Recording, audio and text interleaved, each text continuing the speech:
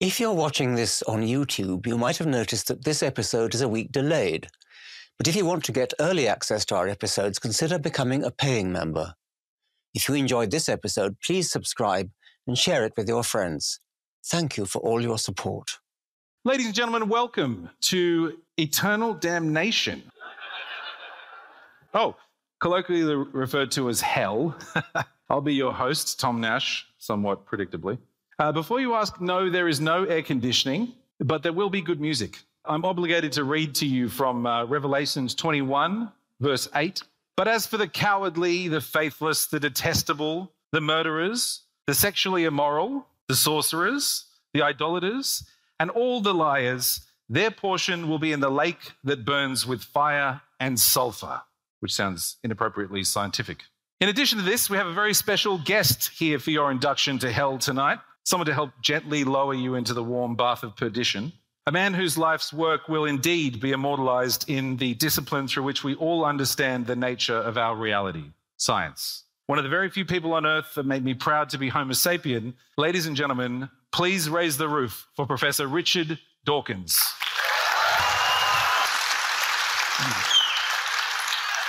Was that all right for you? Well, it's truly a privilege to be sitting with you here today. Yet with great privilege comes great responsibility, and I do have a responsibility to ask the hard-hitting questions and dig deep. So to begin with, what came first, the chicken or the egg? That's a very easy one, the egg. In a way, that's the whole message of the selfish gene, that the replicator came first, and the chicken or the body, the dinosaur, the human, the panther, is a way for an egg to make another egg. So, yeah. The egg came first. It came first. We've sorted it. Well, it is truly an honour to have you back here in Australia. I know that one of your earliest mentors, Mike Cullen, was it Michael Cullen or Mike Cullen, had moved here to Australia in 1976. I believe it was in Melbourne. And you recounted in your biography that you gave a eulogy for him. And you spoke about the last day that you spent with him, having run into him at a party sort of by accident. Yes. And he took you out to see earthworms and penguins. Yeah. And that really struck me. And I had a couple of questions along with that. Can you touch on your relationship with Mike, the importance of having a mentor in science? And also, do you find Australia, like Mike presumably did, to be a sort of fascinating island of diverse ecology? He was Nico Tinbergen, who was my supervisor. He was his right-hand man. And Nico Tinbergen was a Nobel Prize-winning biologist. But by the time I joined his group, it was really Mike Cullen who was kind of carrying the group.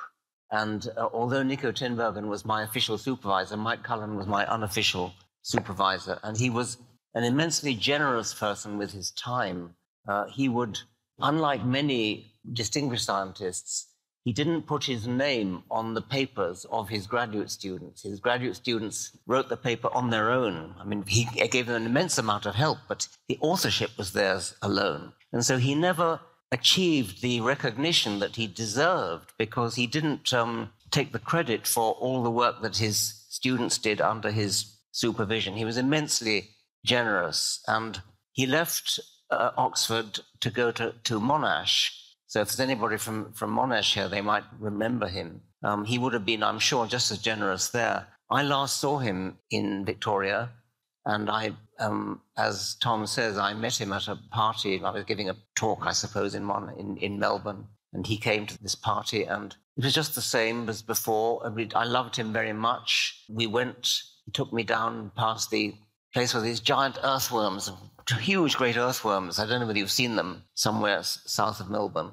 And then we went and had a look at his penguins. It was a wonderful, wonderful day. He was an incomparably great scientist, although he didn't get made Fellow of the Royal Society or anything, because, as I say, he let his students take the credit for what they did rather than him taking the credit. And so I think I'd like to pay tribute to his memory.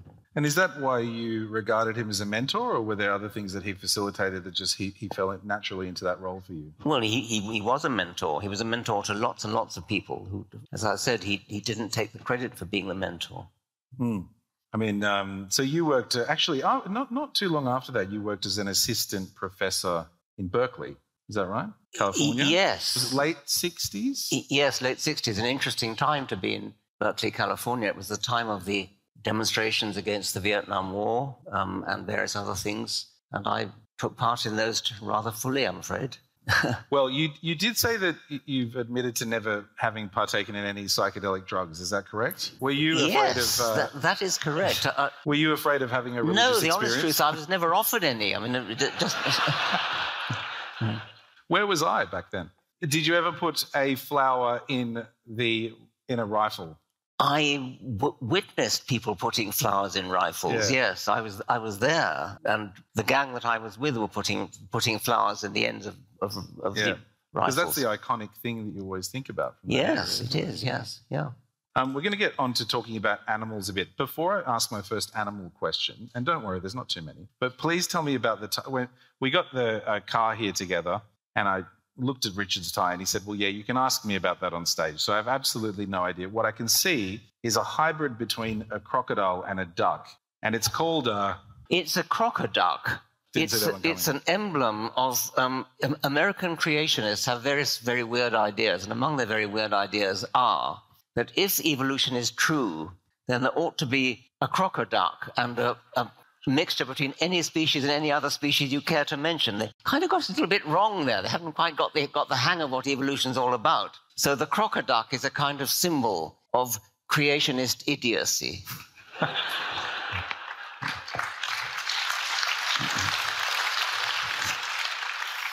I'm a big fan of dogs, okay?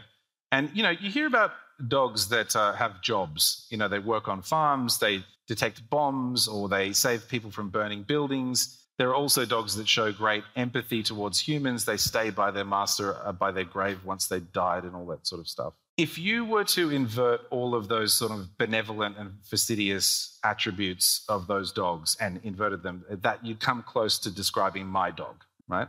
He's pretty useless. He's very cute. He's an Italian greyhound. His name is Caesar. And even though he's really cute, if I'm being brutally honest, he's rather stupid. At times he's selfish and he's extremely capricious, the dog, right?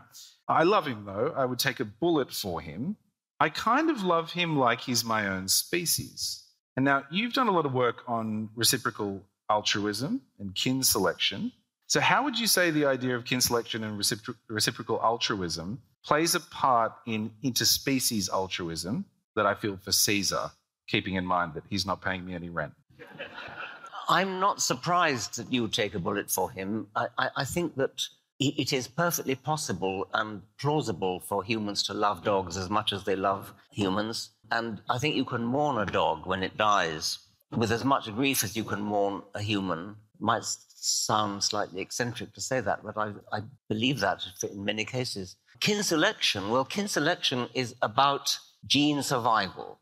Natural selection works on the level of the gene. Those genes survive, which take what steps they need to take in order to survive. And in the case of kin selection, what this means is that genes program individuals to behave altruistically towards other individuals who are statistically likely to contain copies of the same genes, because that way they're actually looking after themselves, looking after copies of themselves. And so this is why animals take care of their offspring, and it's why they take care of their nephews and nieces, their siblings, and in the case of social insects, that's a very important part of it. So that's kin selection. Now, kin selection between humans and dogs, no, absolutely not. It's nothing to do with it. Dogs are a different species, and it's far too distant for kin selection to come into play in a direct sense, but in an indirect sense, because after all, the human brain cannot be expected to be cognitively aware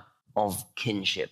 Natural selection programs the human brain to behave altruistically towards other individuals who are statistically likely to be kin. Doesn't mean they know they're kin. So it would be something like the rule of thumb might be, in the case of a bird, look after anybody else who is brought up in the same nest as you. That would be the rule of thumb, which stands for kinship. Well, in the case of humans, I think it would be not unreasonable to say that somebody who arouses your love might be in a state of nature, might be kin. And so although a dog manifestly is not kin, the rule of thumb gives you the ability, the tendency to be empathetic towards, to be loving towards other individuals, even if it's another species. Dogs are, as you know, they're domesticated wolves. And whereas wolves do not, on the whole, arouse in us the same feelings of love and empathy, this is partly, perhaps even mainly, because dogs have been bred to look like humans. Dogs have been bred, we've inadvertently, accidentally selected dogs to have human facial expressions. They look at you with that hangdog expression. You can use the word hangdog. Dogs have been naturally selected to look like humans, to behave like humans, to look guilty when they've done something they shouldn't, that kind of thing. So, are you trying to tell me that I look like Caesar? Okay, interesting point on that. I mean, that might have answered my follow-up question, which was that, why do we feel more empathy for a dog that we've never seen that is in pain over, let's say, a cockroach?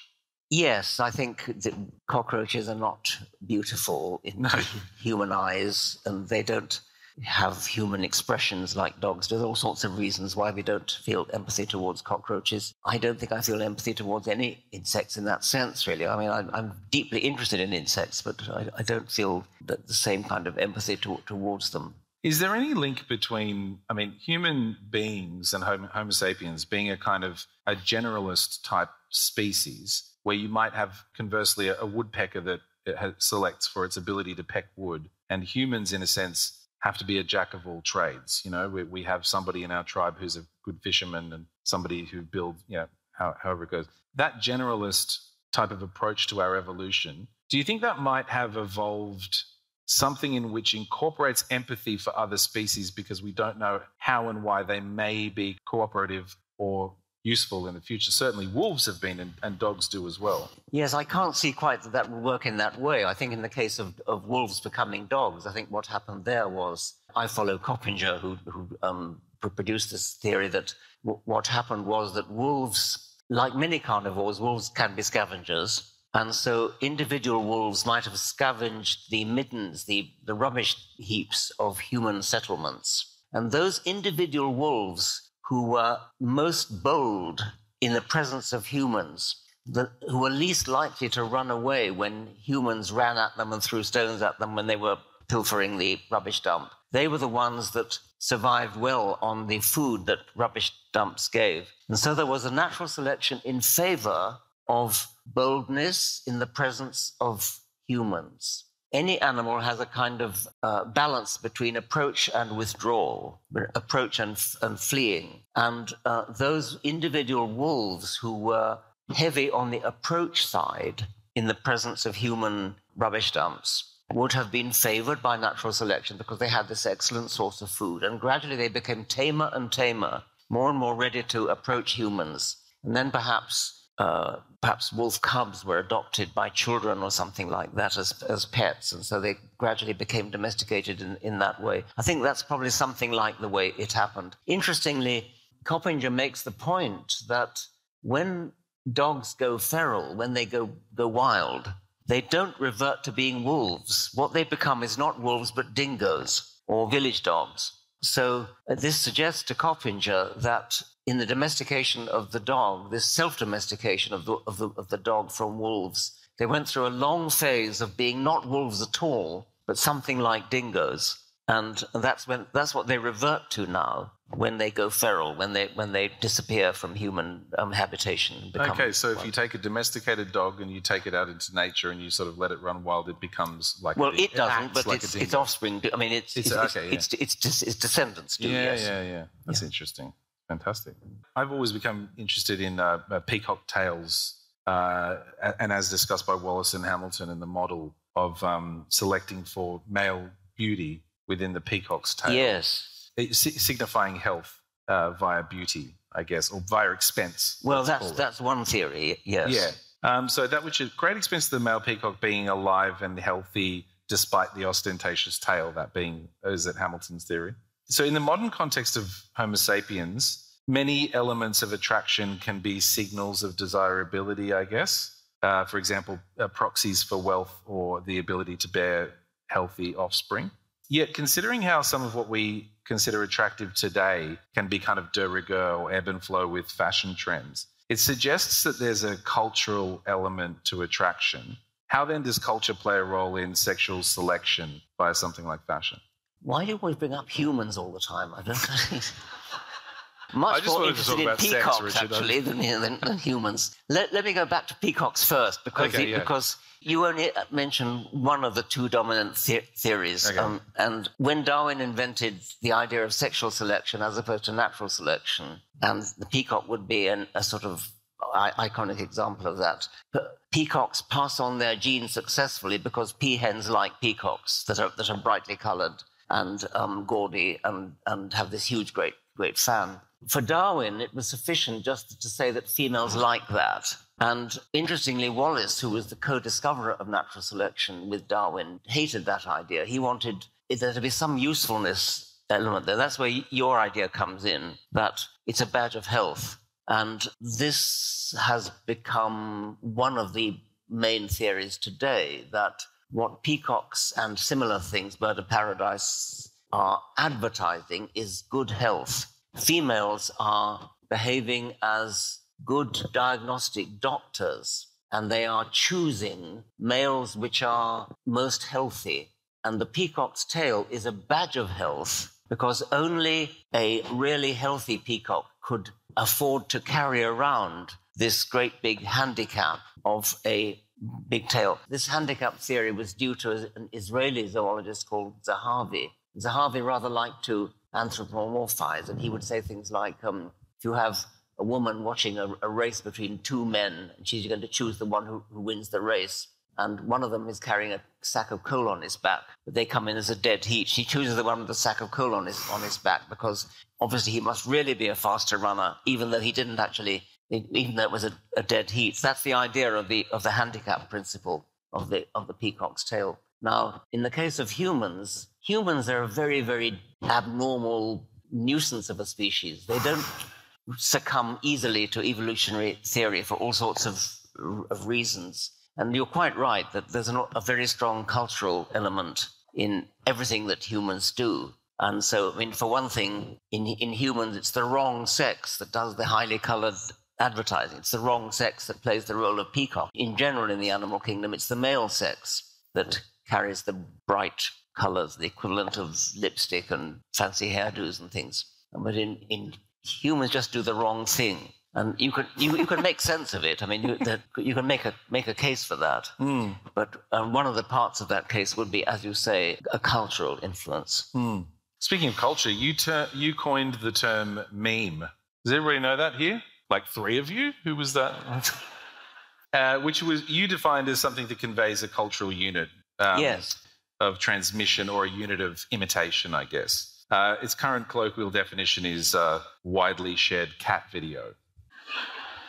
Not officially, but yeah. How do you feel about the way in which this term has been adopted or even hijacked, I guess, by the internet? And what ways, if any, does it give credence to the original? Well, it's a special case. The idea originally is the correct idea is that natural selection favors replicating information.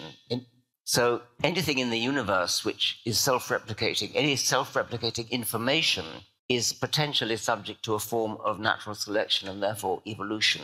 And at the end of The Selfish Gene, my book, The Selfish Gene, I wanted to, having devoted the rest of the book to extolling the gene as the dominant replicating information in nature, the unit of natural selection in Darwinism, I wanted to make the point that it didn't have to be the gene.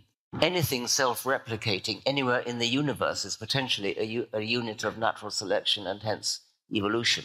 And I speculated that if you go to another planet and find life, you'll almost certainly, indeed I say certainly, find that it's Darwinian life, and therefore there will be some equivalent of DNA. But then I said, maybe we don't need to go as far as another planet. Maybe we've got some equivalent of DNA already emerging on this planet, and that would be a cultural unit of inheritance, a unit of cultural inheritance. That would mean a unit of imitation. So anything which jumps from brain to brain by the mechanism of imitation, like a clothes fashion, a tune, a craze at a school, a craze for a particular kind of toy at a school, anything that is imitated and spreads like an epidemic through the population or spreads from parent to child in a cultural way is potential fair game for a form of natural selection. I wanted a name for the analog of the gene, and I called it a meme, which is kind of vaguely sounds similar. It doesn't quite rhyme, but almost, and it's derived from a Greek word meaning imitation, mime. And so that's what a meme is. And it has come to mean, to anybody under about 30, it's come to mean, I think, a picture with writing on it. And this is a very restricted subset of a meme, because it does have the property of self-replication. It does tend to spread through the internet, and it can also mutate, which is another important part of it, because you get variants of the same internet meme spreading. Can a meme be judged by the extent to which it proliferates? The extent to which it proliferates. Yes, you know what I mean? definitely. Yeah.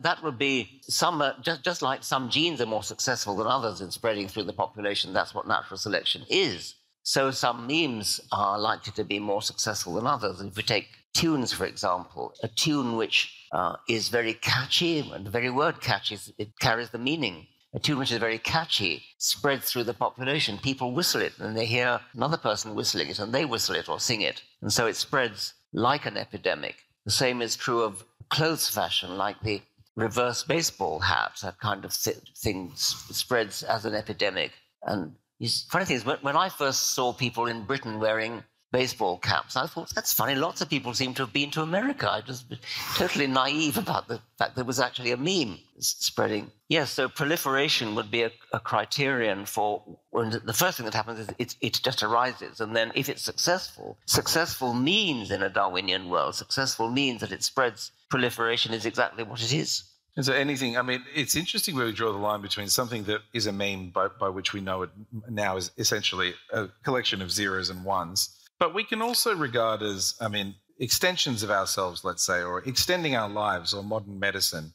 Would you say that our ability to extend our longevity, or modern medicine, things like that, could they be regarded as a small internal cog in the mechanism of evolution? I wouldn't say so, no. I see what you're getting at, but I think it's such a different process.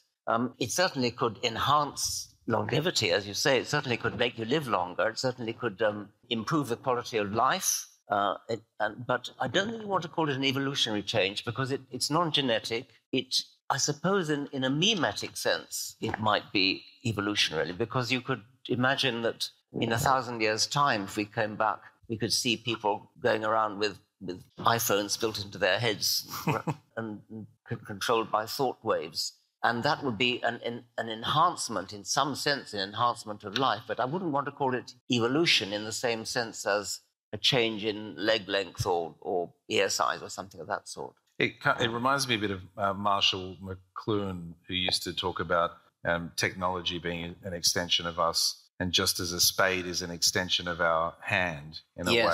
Yes. You know, our smartphones can kind of be an extension of us, and it connects us to a digital world of, knowledge and all of that sort of stuff. I think it's entirely right to call it an extension. I mean, that is realistic. But maybe I'm being too much of a purist in saying I wouldn't regard it as an evolutionary change. I regard it as a cultural change, but it kind of mimics evolution in a way. So if you were to take that idea further and let's just sort of imagine 50 or 100 years down the track, and we implement technology, within ourselves, maybe we get chips in our brains or something like that, and we become more, I guess, cyborgish, for lack of a better way of putting it. At what point would you draw the line between what is part of you and what is not? What is an extension? Just biological? Is that the way you draw the line? Well, I'm not sure that I would bother to draw a line. I think it's up to you whether you want to draw a line. As a Darwinian, the line to me would be a genetic change, and it certainly isn't that. But you could say something like clothes are an extension of the body, and clothes clearly evolve in a kind of a way, but it's a non-genetic way. Yeah, absolutely. There's a Chinese, it's on the topic of this, a Chinese biophysics researcher who goes by the name of He Jinkwai, I believe. If I've butchered that, my sincerest apologies. And he has edited the embryos of a couple of twins with CRISPR, so that they're sort of resilient to HIV and a host of other things. Now, where do you stand on the ethics of genetically modifying human beings?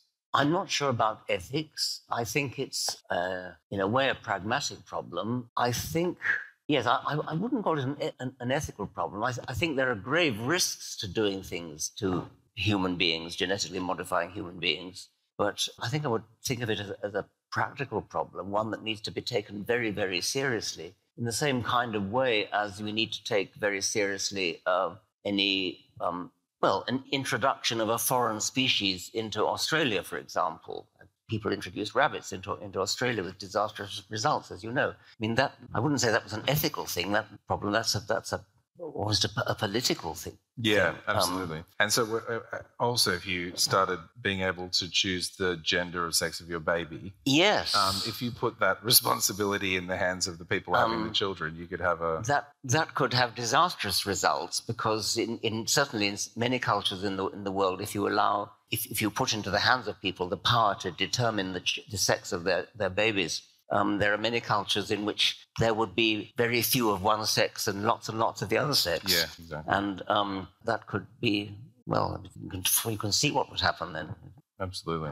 I kind of think the way that I thought about it initially was I got quite excited about it, because if you could edit edit an embryo such that it was a genetically modified and disease-resistant human being, I guess it's a different way of vaccinating someone. I mean, we vaccinate kids right now. I think it's pretty hard for anybody to object to that kind of genetic modification where you eliminate a hereditary disease. I think if somebody talked about taking steps to eliminate, I don't know, haemophilia or something like that, which causes nothing but misery, then it's very hard to see how anyone could object to that. But it's also once the cat is out of the bag, technologically speaking. It's also what, sorry? Once the cat is out of the bag, technologically speaking. Yes, you're thinking of a kind of slippery slope.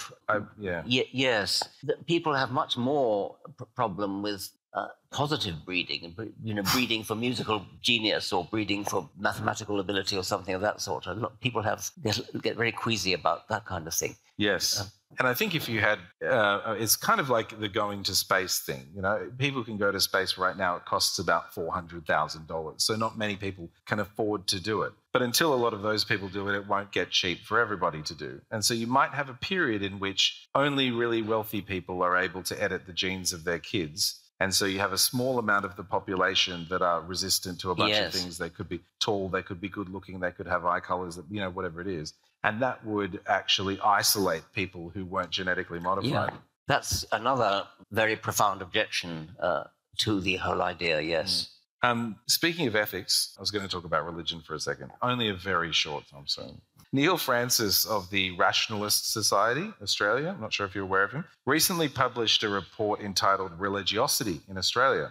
Part 4, which is coming out soon, discusses findings related to charitable donations made by religious versus non-religious people. The report actually found that even though the hard evidence supports the headline claim that Australia's religious volunteer and donate more than the non-religious do, these donations occur overwhelmingly in respect to their own religious congregations. And I mean, I think that's what we kind of all expected, right?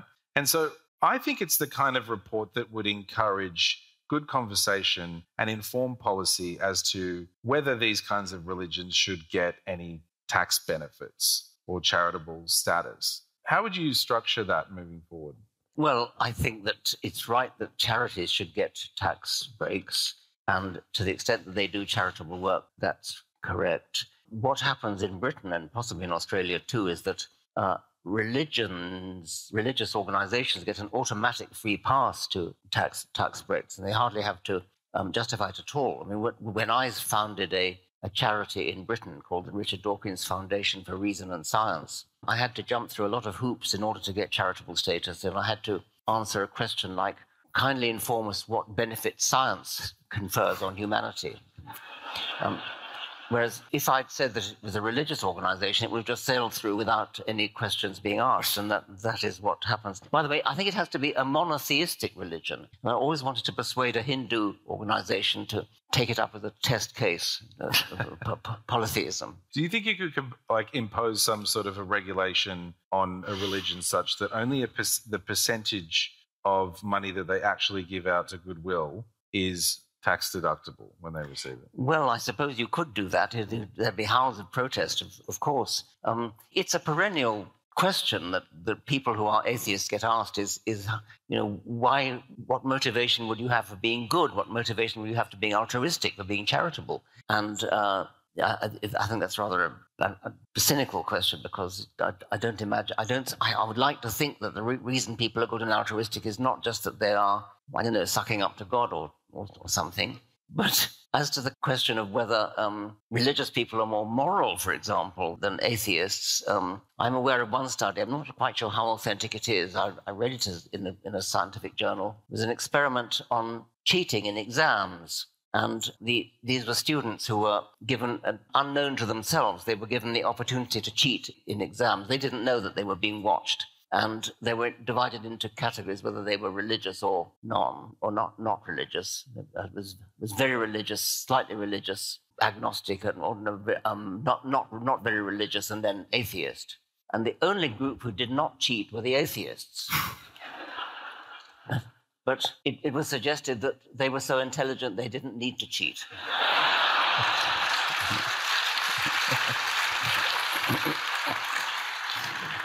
Were you in that control group? Or? The placebo effect has a lot of hard evidence supporting its efficacy, right? And when we think about it in the medical context, there are things where studies that have found that if pain tablets are yellow, they're more effective. If people pay more money for them, they're more effective. Is this sort of dangerously close to being able to justify pseudoscientific medicine? It's a very good point, and it's a point that my colleague Nick Humphrey has made. Homeopathy, of course, doesn't work. It can't work. But nevertheless, the placebo effect is real. And so if you go to a homeopathic doctor who prescribes you nothing, nevertheless, you believe, because the pill is yellow, whatever it is, you believe that it works. And so it does work. That's what the placebo effect does. That's why medical research is done with a placebo control. But now you've raised this point.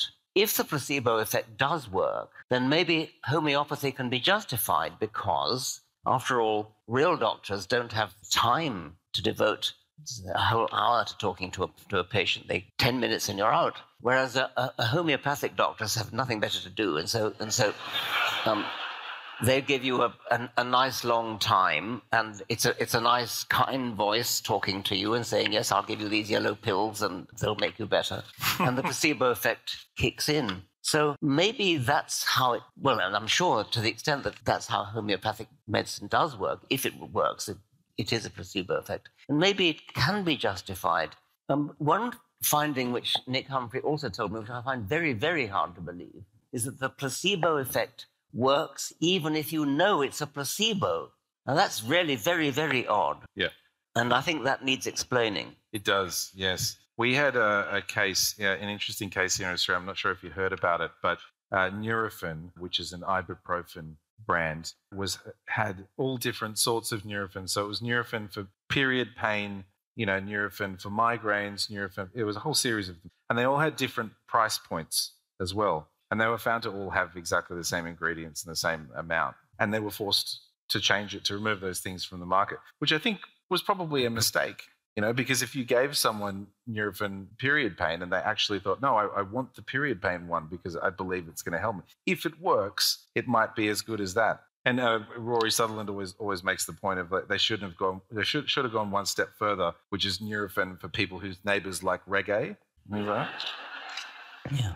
Okay. When I said, by the way, that homeopathy doesn't work, the reason for saying that, of course, is that the control, the placebo, which you're comparing, if you do a double-blind trial and you compare a homeopathic dose with the control dose, they're identical. In one sense, it cannot work.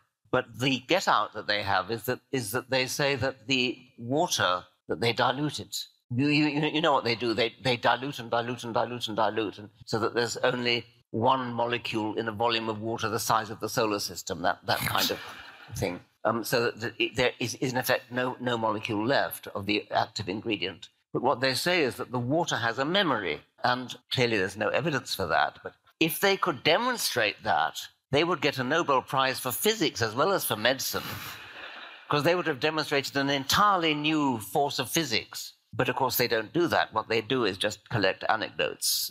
But it is true that there is this faint possibility that they claim, which is nonsense, that water has a memory. And you could control for this. If you want to do a really, really rigorous experiment, double-blind experiment, you would subject both the control dose and the experimental dose to the same amount of what they call succussing, which is shaking and diluting and shaking and diluting. The only difference being whether you put in a drop of the original stuff in one or not, or the other. That's the experiment which ought to be done, and which King Charles III, who's a great homeopathic enthusiast, should finance. I have a rather esoteric question that was sent to me, and I have kind of mentioned this to you before the show. And I just want to inform the audience that I have absolutely no idea what this question means, but I really want to hear Richard explain it to me, and us all together. You better phrase it very carefully in that case, if you don't know. Jesus Christ. Yes. You're already intimidating. Don't put me under more pressure. Well, the reason that I came up with the idea of asking something around this was because being in Western Australia here, we're in the same state as the Pilbara area, which is where they have found some of the oldest evidence of life on Earth in stromatolites. And I have a friend who kind of had lived up there and worked on it. And I asked her what might be a great line of questioning for you. And she said something about very early life. And so please bear with me for a second. And I will ask this question, and then I want you to explain it to me like I'm a 5-year-old, because in many ways I am. The site, Evidence for Early Life, points to microbial communities in marine and hot springs back as far as 3.5 billion years ago. Work on the origin of life by Dienmer, Sozak, and many other concentrates on the formation and selection of populations of protocells in an ancient version of Darwin's warm little pond.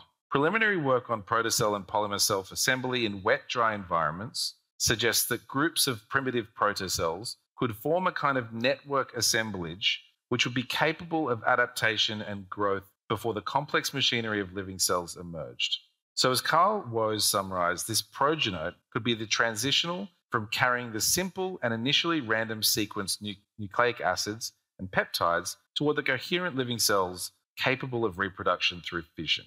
Genes in this scenario could be nothing more than short templates shared horizontally with the progenote, yet still supporting a Darwinian process of selection. How does your concept of the selfish gene into such a prebiotic scenario in which genetic material and products would be, in a sense, owned collectively by a community of as yet undifferentiated protocell entities? I hope you all got every word of that. Yeah, thanks. Thank you. I haven't visited the stromatolites in Western Australia. I would love to do so. They are very similar to fossil remains of the very earliest forms of life. They're bacterial mats. And I can talk about the origin of life and speculation about the origin of life. I can't talk about all the details which your friend wrote down for you. Because that's just a very specific idea for the origin of life.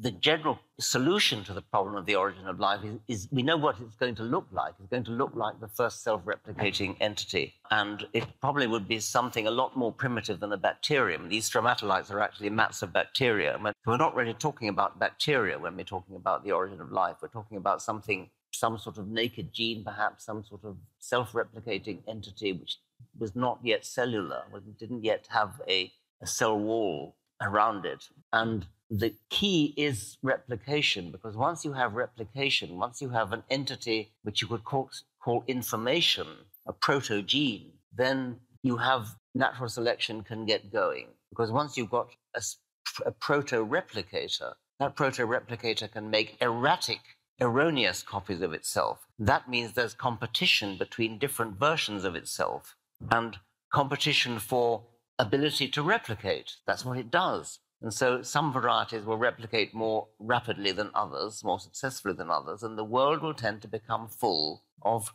the more successful kind of replicator. there is a so-called catch-22 problem in the origin of life, which is formulated in this kind of way. If DNA was the first replicator, then DNA requires protein in order to do its replication, and protein requires DNA in order to be made. And so you can't escape from that catch-22. A possible escape from it is RNA. RNA is related, is similar to DNA, as you know, but it is capable both of self-replication, like DNA, and also of being an enzyme, being a catalyst. And so if RNA was the original replicator, then you have both functions, both the replication function and the enzyme function, all in one. RNA is not a very good enzyme, it's not a very good replicator, but it can do both. And so the idea of the RNA world theory is that DNA usurped the replication function from RNA, and protein usurped the enzyme function. And that's when it really started to take off. But the stromatolites, which you can see in Western Australia, are way down the line from there. They would have been much more advanced than that. Would that support the idea that perhaps if we did find life on another planet, it wouldn't necessarily be DNA based, but it would probably operate within a sphere of natural selection? Yes, I strongly think that. I'd be very surprised if it was DNA based. I think that would be too much of a coincidence. If it was DNA based, then I'd be even more surprised if it had the same genetic code. I'd eat my hat if that were the case. It just conceivably could be DNA, but with a different genetic code. But I would put my shirt on it being Darwinian life, and therefore on there being some kind of genetics, probably not DNA, probably not RNA, but something. Interesting questions then would it be one-dimensional code? Would it even be digital like DNA is?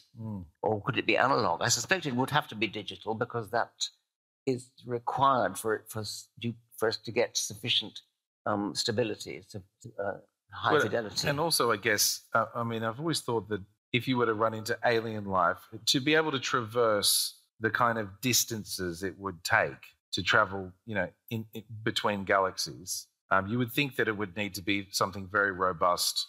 Yes, because if we ever meet it will have to come here. Yeah. Because we don't have the technology to go there, so to speak. Yes. So there'd be a kind of one-way, valve that would have to be pretty sophisticated to get here. Don't call us, we'll call you. Yeah. So would you say that if you had to pick between inevitable or accidental, how would you describe life as we know it? That's very interesting. Not many people would say inevitable. The Cambridge paleontologist Simon Conway Morris says it's inevitable, and even thinks that something like humans is inevitable. Other people think that we may be the only form of life in the entire universe. And it's very hard to disprove either of those suggestions. If we are unique in the universe, if there is literally no other life anywhere in the universe, then that means that the origin of life, what we were talking about just now, has to have been a colossally improbable event, because there are so many planets in the universe, even in the galaxy, such a colossal number of possible planets where life could have arisen, that if it did arise only once, then that means that the process that gave rise to it, the origin of life on this planet, was stupendously improbable. So improbable that we'd be pretty much wasting our time speculating as to how it happened, because we'd be looking for not a plausible theory, but a highly implausible, a vanishingly implausible theory. Because if it was anything other than vanishingly implausible, then the galaxy would be crawling with life. And I don't believe that for a moment. I therefore do think the galaxy probably is crawling with life, in the sense that there's probably lots and lots of life around the galaxy. However, again, the number of planets is so large that there could still be lots and lots of separate life forms arisen in the galaxy, and yet they might be so spaced out that none of them ever meet any of the others, which is a rather sad thought. It would be very exciting to encounter another life form. If we ever do encounter it, it won't be, I suggest, it won't be bodily. We won't encounter them bodily. We'll encounter them by radio. And the SETI, the Search for Extraterrestrial Intelligence by Radio, seems to me to be a worthwhile undertaking and worthwhile supporting. Could it be, and I don't want to end on it because we don't have much time before we're going to go to Q&A, so get ready. But could it be that life as we know it inevitably, speaking of inevitably, ends up destroying itself? And it could be part of a cycle that does that over Well, and that over. has been suggested, that one of the reasons why, one of the answers to Fermi's question, where is everybody? Why haven't we encountered them? Why don't we pick them up? It could be that there is a very short interval between a civilization reaching the stage of being able to broadcast radio waves, which is what we would need in order to pick them up. A very short interval between that milestone and blowing themselves up and destroying themselves. It could be that all around the galaxy there are little civilizations winking into existence and then winking out again in geological time very shortly, maybe only a couple of centuries between developing to a stage where they can transmit radio, which is when we would pick them up, and developing to the further stage when they blow themselves up. So there's a little window of opportunity, little winking lights of civilization around the galaxy. And that's a rather pessimistic answer to Fermi's question, where is everybody? Well, it's about time to send it over to you guys to ask some questions. I'm going to forego the rest of mine. We have 2 microphones on either side of the room, left and right. If you'd like to ask a question, I'm sure there's quite a lot of you, please leave your seats now and head down the side. But what I want is a boy-girl fashion. Can we do that one after the other? Can I get some feedback here? Yes? Yes, thank you very much. Okay, so some people over here, some people over there, and switch it up if you can. Questions for Richard? No, ladies? It's a bit of a boys' club down here right now. Okay, can we start with you, sir? Hello, Professor Dawkins. It's a privilege. In your experience of debating issues of religion and supernatural beliefs, what has been the most effective methods or arguments that cause people to see the fallacies in these beliefs? I haven't a measure of effectiveness. I am not the most diplomatic person in the world, and so I tend to rather just, I've been accused of just putting it out there and not using any powers of persuasion. I've been told that it's no good telling somebody you're an idiot. And I get that. The sort of orthodox answer to the question is to meet them halfway and say, well, of course, I understand where you're coming from, and I've sympathized with your point of view, but had you thought of this? And I guess that probably is the most effective way of doing things. And it just isn't quite my way. Thank you very much. Ma'am? I'll let you guys know on the sides, the question people as well. We've probably got somewhere in the arena of 8 aside. So if you're like the 9th and 10th person along, don't get your hopes up. Yes, ma'am. What is a woman? That's a very easy question to answer.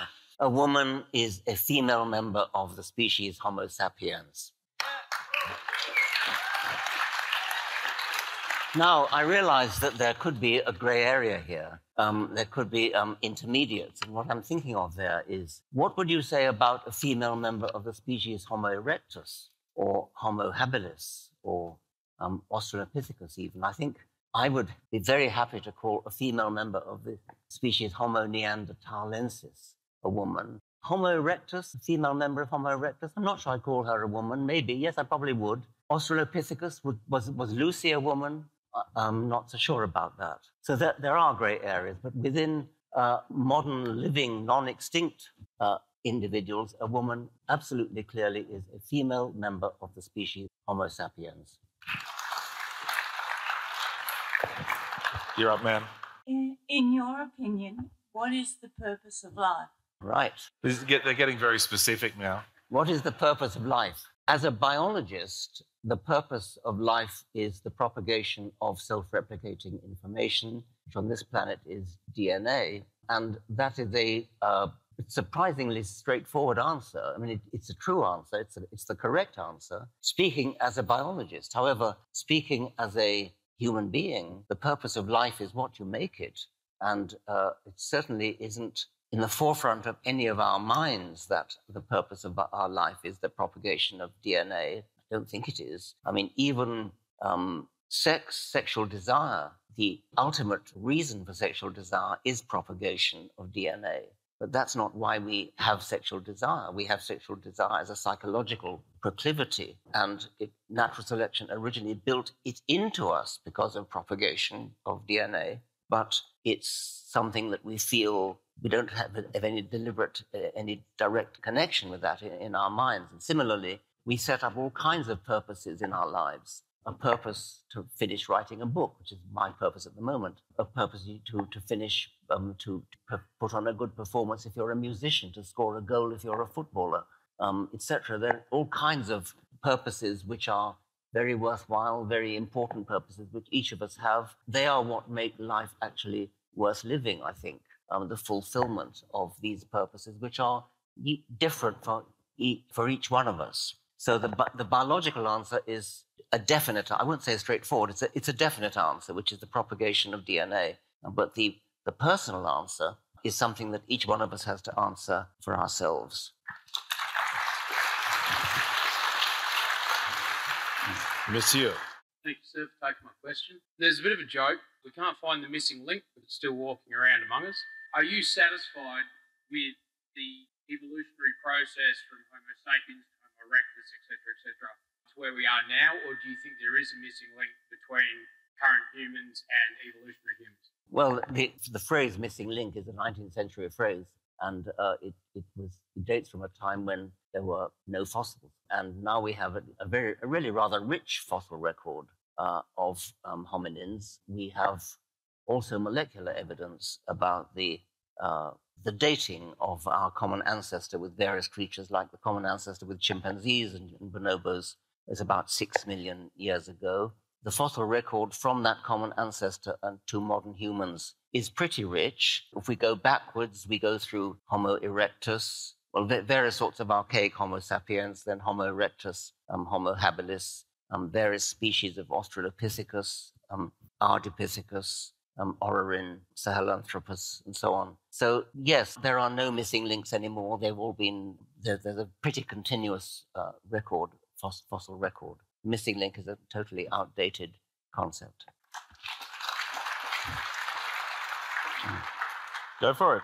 It's a delight to see you, Dr. Dawkins. I actually have just 2 questions. One would be regarding your radical view and radical skepticism, I would say, relating to religion. And the other would be your view on Dr. Peterson. For the first, like, I just recently saw this documentary, I think it was a Nat Geo documentary, in which they told that there's around 200 billion planets in this galaxy and around 300 trillion galaxies. And the cosmic value of us being here is like inexplainable. It doesn't add up with values of numbers. It's just either there are many of us all out there, or there are none of us. But just even with the process of evolution, the amount of coincidences that needed at each stage with the brain, with our bodies, and with other animals intermingling with each other, this is just extremely, extremely rare. And we're the only ones we can know of.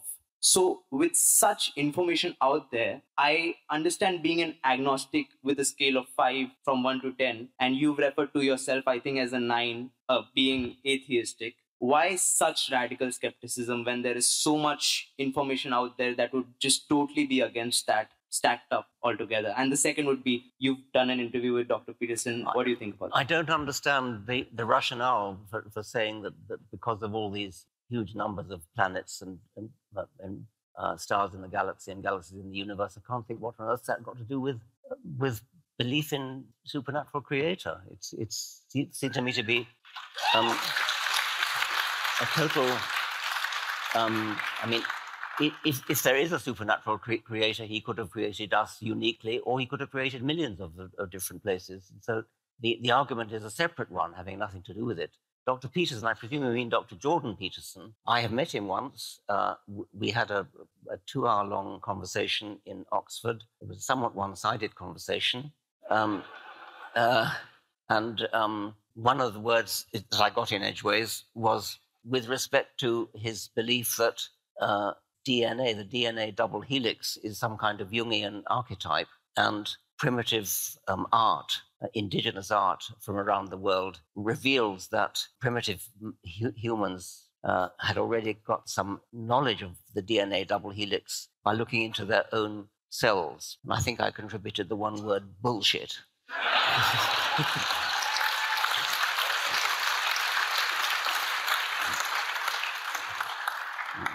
Thank you. Ma'am? Hello. I would like to know, does the selfish gene benefit our planet, or will this be our undoing? Sorry, I didn't quite get about the selfish gene.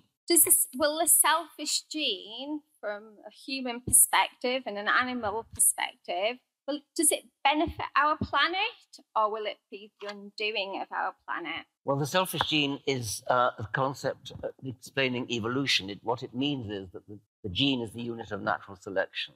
And so it really is the basis of all life. It doesn't mean that we're selfish. It doesn't mean that we ought to be selfish. It doesn't mean that we are selfish. It doesn't mean that we evolved to be selfish. The book, The Selfish Gene, is actually largely about altruism. Now, the question, does it benefit the planet? Well, if it does, the question devolves to the further question, does life benefit the planet? Because it's the basis of all life. And, well, life has been going on this planet for rather a long time. Let's hope that we don't destroy it. But if we do, it will be us, and not specifically the selfish gene. We are just one of millions of species that are all produced by the natural selection of selfish genes. Life is definitely what makes this planet interesting. Yes. So I guess it is for the good. Yeah. Yes, sir. Let's get you. First of all, thank you very much for giving me the opportunity to ask this question. I'm a great fan of yours. The Selfish Gene changed my life, I think. My question is this. A colleague of yours, I think, at Oxford University, Vernon Reynolds, once wrote in 1987 words to the effect that although we don't think there was an aquatic ape, we do think that moving through water acted as an agency of selection in the evolution of humans in our past. As somebody who studied the so-called aquatic ape theory, which I prefer to call waterside hypotheses, for 25 years, and this is why I came to Australia, I just wondered what you really thought about the idea. It seems to me that you've sat on the fence a little bit about it. I know that you've met Elaine, and you know that she's not talking about mermaids, and she was a wonderful woman. I just wondered if you could tell us what you really think about the idea. The aquatic ape hypothesis was originated by Alistair Hardy, my old professor at Oxford. He delayed announcing his theory until after he retired, I think because he wanted to salvage his own reputation or something like that. It was taken up by Elaine Morgan in a big way, and she wrote a number of books about it. It's a plausibility argument, and there's a certain amount going for it. I must confess I rather took against Elaine Morgan's advocacy stance. She cared so passionately about the theory that she would only ever talk about positive evidence for it and never evidence against it. The idea really is the following, that at some point in human hominin history, and it's left a little bit vague when, we're not really quite clear from the proponents of the theory when they're talking about. Perhaps you, sir, would enlighten us on that. Humans went through a phase of being aquatic, or at least living on the seashore, and the circumstantial evidence for this is things like our hairlessness, the fact that we have a thick layer of subcutaneous fat, which other aquatic animals have.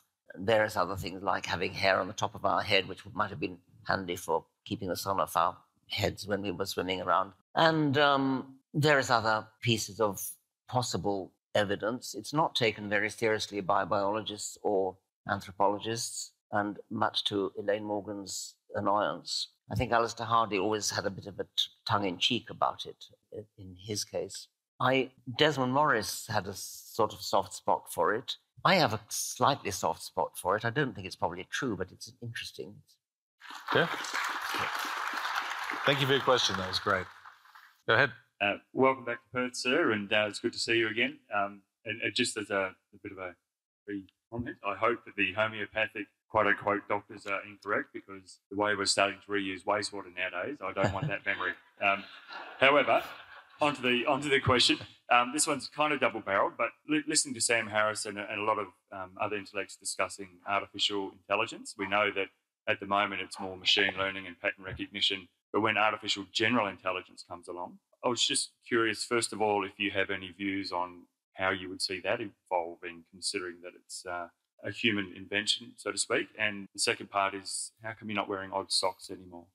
I think that what interests me about artificial intelligence is the potential for the future and the possibility of it raising really difficult philosophical, even ethical questions, whether it would be possible for an artificial machine, an artificial program, to become conscious, to have emotions, to have feelings, to be capable of feeling sadness, feeling fear. These are, I think, profoundly interesting questions because philosophically, I am a naturalist. I believe that the consciousness which each one of us has is a product of brain physiology, a product of brain stuff, a product of the activity that goes on in the neurons in the brain.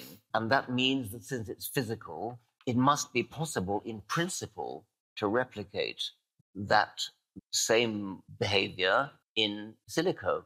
And therefore, it must in principle be possible for an artificial machine to be conscious and to have fear and sadness and things like that. And that raises ethical questions about whether you would be doing moral wrong by switching it off or something like that. So that's what interests me about it.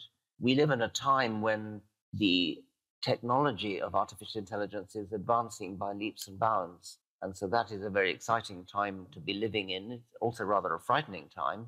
Some people are frightened about having their jobs taken away from them, about an eventual usurpation of human role altogether, and maybe that we shall be supplanted by the machines that we create. It could be that in 1,000 years' time, there'll be a hall full of silicon robots looking back on a time when life consisted of soft, squishy, wet things like us.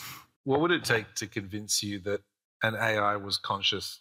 It's a very hard question, and Alan Turing proposed the test of having sitting in a room with a in his case, in his time it was a teleprinter, and you could interrogate the entity in another room, and if you were unable to tell whether it was a human or a computer, you had to conclude it was intelligent, and that somehow doesn't quite seem satisfying. But it's I can't come up with it, but I could imagine that if I don't know, had a conversation which was a fully open-ended conversation, not limited to some domain. I mean, already we have machine intelligence which can converse plausibly, fool you that it's a human if it's about a limited domain, like moving colored bricks around a table or playing chess or something of that sort. But to talk about your holiday, your love life, your pets, where you were going tomorrow, if it were really capable of having a conversation which was indistinguishable from the conversation you would have with a human, I think it would be very convincing indeed. Disconcerting and convincing. Yes, sir. Tom Nash, he talked about immortality. Mr. Dawkins, Professor Dawkins, I just wonder, you certainly will be immortal through your works, but in this day and age of technology, it's almost like a shot out for future generations. Have you considered freezing yourself? In the remote chance, you can't rule it out, it's a gamble. Then you could be Richard Dawkins.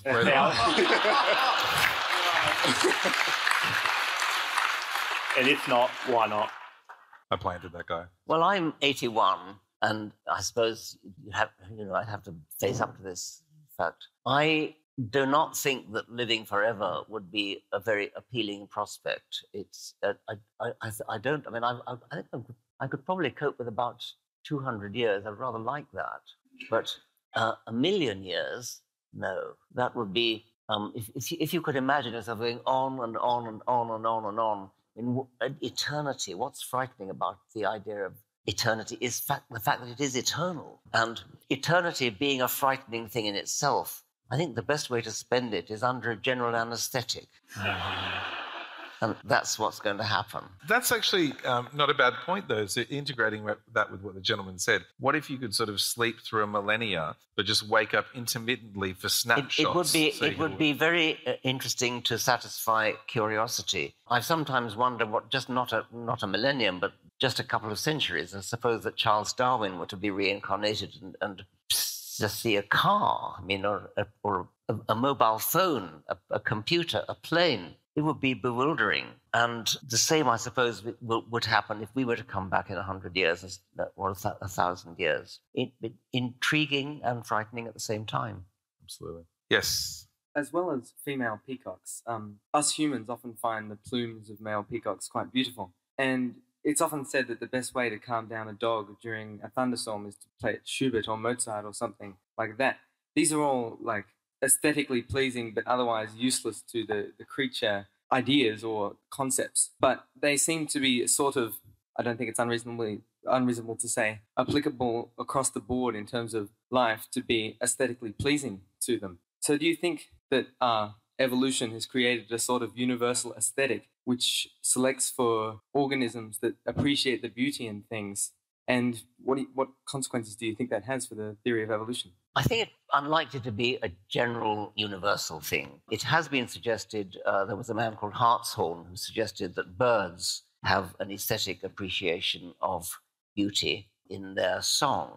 And I do think there might be something in this, because if you look at the way birdsong develops in the individual, in many species, and this has been looked at especially in chaffinches and white-crowned sparrows, what happens is that the bird teaches itself to sing by listening to itself. And so it kind of sings at random as it's learning to sing. And those phrases of the random song which fit in with a built-in template, or it may be either a built-in template or a template that's been recorded by the bird in very early life through listening to its father or a member of the species. But anyway, there's the template, which is the concept in the brain of the bird as to what its song ought to sound like. And so it then sings at random. It kind of burbles away at random and learns to repeat those fragments of song which fit in with the built-in template. Now, what is that but a kind of aesthetic sense? It's saying, in a way, I'm anthropomorphizing now, but the purpose of the song is to impress a female, okay? The female is a member of my species. I'm a member of my species. Whatever turns me on is likely to turn a female on. Therefore, what better way to perfect my song than to sing at random and repeat those phrases which conform to my template as to what the song ought to sound like. Similarly, bowerbirds, which, as you know, live in this continent, bowerbirds build a beautiful bower, again, for attracting females. It's a kind of external peacock's tail, instead of having the danger of having a real peacock's tail, which calls attention of predators. What bowerbirds do is they build a bower, which is like the peacock's tail, but is not part of the body, and so it's kind of safer. But if you watch a bowerbird as it's decorating its bower, some species do it with snail shells, some species do it with blue objects, blue things, blueberries, or beer bottle tops. There are all sorts of things that bowerbirds use to decorate their bowers. And if you watch a bowerbird, I've never seen one, but I've seen, and probably many of you have too, seen David Attenborough films. It really looks like an artist. It kind of stands back, cocks its head on one side, and then darts forward and does a little bit of adjusting, and then stands back and looks at it, just like an artist dabbing the canvas and then standing back and looking at that and then having another go. So once again, it seems to be a case of whatever turns me on is likely to appeal to a female as well. I think that is not a bad description of an aesthetic sense. So I think that there may be certain, birdsong is probably the best example of an aesthetic sense. You may know John Keats's poem Ode to a Nightingale, where he compares it to being drugged, really. He says, my heart aches and a drowsy numbness pains my sense, as those of hemlock I had drunk, or emptied some dull opiate to the drains 1 minute past and Lethe woods had sunk. Keats was drugged by the sound of a nightingale. Keats had the brain of a vertebrate, not a bird, but nevertheless a vertebrate. And so if Keats could be drugged by the sound of nightingale song, mightn't a female nightingale, be similarly drugged by the sound of a male nightingale singing? And isn't that a kind of aesthetic sense? Keats was obviously a very aesthetic individual, responding in an aesthetic way to the sound of a bird singing and comparing it to being drugged. And I think that, again, is another indication of a kind of aesthetic sense which birds have. I think we've got about time for just 2 quick questions. We're going to do one over there. Can we get a female over this side? But we're going to start with you. Professor Dawkins, thank you so much for being here and for your entire life's work. It's an inspiration. So my question is about epigenetics. So this is a term that's thrown around quite a lot, seemingly by people who don't really understand what it means. I've seen definitions from epigenetics is how genes influenced by their environment to be expressed, but also that it's how intergenerational trauma is passed down. Can you just define it or just explain your stance on epigenetics, please? Well, I think you've hit the nail on the head. It's thrown around with gay abandon, rather unimpressive. Epigenetics is really just embryology. As the embryo develops, it starts off as an ovum, and then it divides and divides and divides and divides, and each tissue becomes different. And liver cells are different from kidney cells, different from muscle cells, different from nerve cells. It's the same genes in every kind of cell, but different genes are turned on in different kinds of cells. So in liver cells, liver-specific genes are turned on. In muscle cells, muscle-specific genes are turned on. That's epigenetics. Now, there have been alleged some experiments in which epigenetic changes in genes have been alleged to be passed on to the next generation. Epigenetic turning on of genes have been alleged to be passed on to the next generation. This may be true, it may be not true. It's not a very interesting phenomenon. It's not very widespread. It doesn't persist. It's not evolutionarily important because it doesn't persist for many generations. But it is overhyped. It is a word that is having its 15 minutes of fame, and I hope it'll soon go away. Thank you. Yes, ma'am. Final question. Dr. Dawkins, from all your research and study and working as a biologist and evolutionist over the years, what's the most important thing that you've learned? And secondly, what's your hopes and wishes for humans for the future? So what was the second part? What's your hopes and wishes for humans for the future? Hopes for humans for the future. Hopes of humans for the future. Yes, I believe that was that it, ma'am? Yes. Do you mean in human evolution or just humans? Just humans in general. Oh, gosh. Are you here for us? Are you all about it? What's the most important thing? I suppose what I've learned most importantly in biology is the digital nature of genes and the fact that this is the key to taxonomy, to understanding the family tree of animals and plants and really everything about them. Life is fundamentally a branch of computer science or information technology. I suppose that's the main thing I've learned. The future hopes for humans, my guess is as good as yours. I'm a private citizen. I'm not a guru who has some kind of insight into the future. I doubt if many gurus do.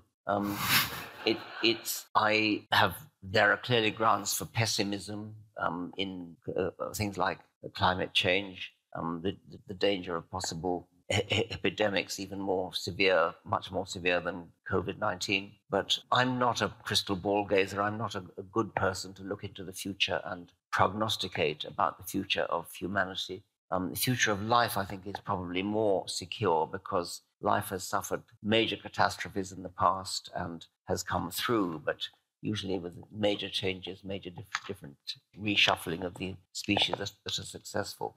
But as for the future of humans, I suppose there's some reason to suppose that if the next major catastrophe hits like the one that killed the dinosaurs, the asteroid that collided with Earth and killed the dinosaurs, there would be reasons to hope that some humans might make it through in the way that no dinosaurs, well, actually birds did, they are dinosaurs. We have the technology. We could perhaps survive a major catastrophe of that sort. So it's not impossible that in 1 million years' time there will still be descendants of humans around, which it's not a prediction one would make about many species. Absolutely. Thank you. Unfortunately, our time is up for tonight. First, I'd like to thank all of you guys for parting with your time and money for coming out tonight. It's always very inspiring to see how great masses of people can come out in the name of science and reason and watch an event like this. It's definitely something I'll remember for the rest of my life. Like, the scientific version of seeing a live rendition by Jimi Hendrix or something like that. And last but not least, can I offer my sincere appreciation and thanks to you, Mr. Dawkins, for sharing tonight with us. Can we hear it one more time for Mr. Richard Dawkins?